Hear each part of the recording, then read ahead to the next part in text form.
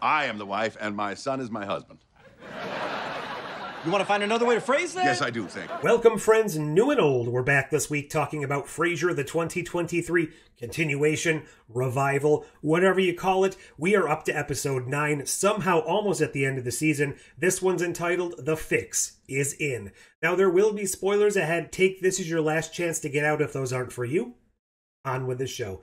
Before I get into this episode analysis proper, I do just want to kind of present a question or get your opinion on something, and this is based on a lot of the response and reaction I've seen to this new season so far. Would you come at this show in the same frame of mind if it was titled something other than Frasier? And what I'm trying to get at here is it seems like the expectations were already starting out in an unrealistic level because it was coming off the original Frasier and kind of being viewed as a new season of that show. And while that is kind of sort of what this show is, it's a continuation within the same world, I think that leads people to believe it should come out of the gate swinging and be kind of just picking up where they left off, all cylinders firing, all of that stuff. And I'm wondering if it wasn't entitled Frasier, if it was called something else that, evoked that same sense of this being in the Frasier world, but it wasn't viewing itself as a direct continuation, if that would allow people to come into this with more grace, to allow it time to grow, to turn into its own thing, because as it stands right now, most of the criticisms are that, well, A, it's not funny, and that's always going to be subjective, but B, that it's just a pale shadow of the original Frasier, and it's not hitting those heights. And I don't think it's fair to come into this thinking that it was going to immediately hit everything out of the park, and while I don't think it's been a perfect season whatsoever, I think there are obviously growing pains, the characters being almost completely new outside of Frasier himself, and the ones that are returning have new actors playing them, Freddy, of course.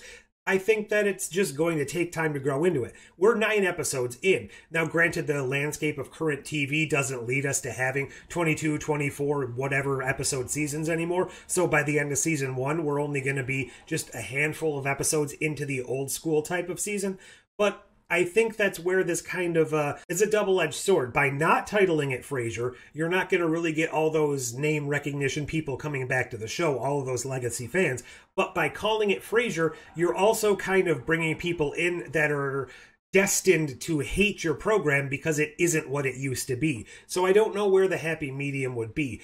If this alternatively was a completely non-Frasier show, would that also lead people to like it more? Like, let's say this wasn't Frasier, it was just some other new character, and the show is what it is. Do you think people would be enjoying it more because it wasn't living on that legacy of Frasier? I know I just rambled for a long time on things that have nothing to do with the episode. I just wanted to kind of get your opinions on that, so let's get into the story itself. This is mostly a Frasier and Freddy relationship building episode, and I do enjoy that because that's really, in essence, what this show was kind of supposed to be. This is supposed to be the Frasier coming to make amends to Freddy, make amends with Freddy, I guess I should say, and that's really the heart of this episode here. I like the growth, and I kind of hope that these developments between them stick. I know in the old days there's less chance of things actually causing long-lasting development because of the episodic nature, and being a sitcom, I think that still kind of stands, but I do genuinely hope that we see these moments between characters and they lead to a status quo shift and a long-lasting change in the relationship. So what we see here is Freddy obviously not really feeling up to the task of, anything, because Frasier came back into his life, he's paying for everything, he's taking care of everything, so Freddy is living with his father in essence, not doing anything. And that's kind of a blow to his ego, I guess you could say. So he wants to feel like he's needed and that and he can take care of things for himself. Obviously, that's a very normal thing to feel. We get to see that through the woman he's trying to bring home at the beginning. And there's this whole farce going on that Frasier now needs to pretend that he's got sundowners and he's losing his marbles because Freddy doesn't want to admit he's just living with his dad for the sake of it.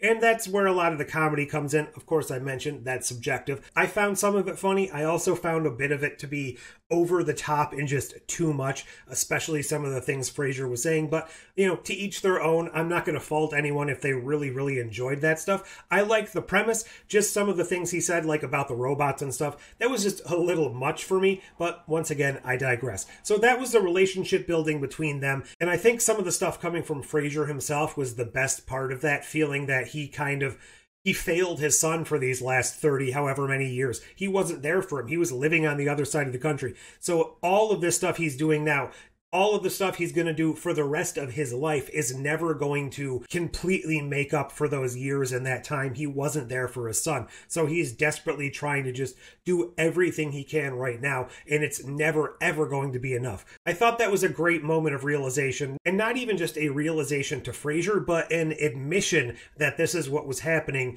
to Alan. And speaking of Alan, there was a subplot going on where Alan now has David as his TA. I thought that was fine, I guess. I always love Alan, and the little relationship going on between Alan and David, especially once we realize the reason David is putting up with it because he was coddled by his parents, Niles and Daphne. Again, kind of calling back to the original Frasier, needing to have that background information to truly make it make sense. So I like that component, but the overall storyline between them, didn't find it to be all that compellingly humorous, especially the stuff that David was doing. So overall, while I did enjoy the relationship moments, the character building, the depth, and all of that stuff in this episode, I didn't exactly find all of the humor to hit for me. So while this is a sitcom, I still do like to watch it for a lot of the moments between the characters and the situations and the interactions. Those are really what I come here for. If there's laugh out loud jokes or just situations that make me roll on the floor laughing,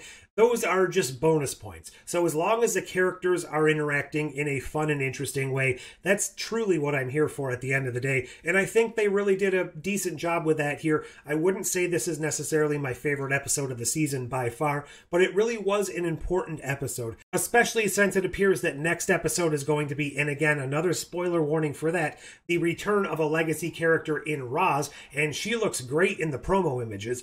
So I'm definitely feeling that that is going to prove to be the biggest episode of the season as far as feeling like that original Frasier. If she and Frasier still have that chemistry, it also looks like it's going to be a Christmas episode. So all of the stuff we've seen so far has really had to work hard to build itself and to kind of make itself worth existing in this universe before we start bringing in those legacy characters who are going to, in my opinion, hopefully and inevitably, kind of blow it out of the water and rekindle that old magic. That remains to be seen. Hopefully we get a lot more of this in the future. I really would like to see this extended to a full 22 episode season or something like that, because frankly, I just don't feel like a 10 episode season for a sitcom like this is enough to really even give it a chance to go. But those are just my thoughts. What did you think of this episode? What do you think of the future of this show? Are you excited to see Roz return next week? Leave all those thoughts down below if you want to answer the question I posed earlier. That would be fantastic as well. But until next time... No, we're still got to patch things up. What the hell do you think I'm trying to do? Run the wall, Dad.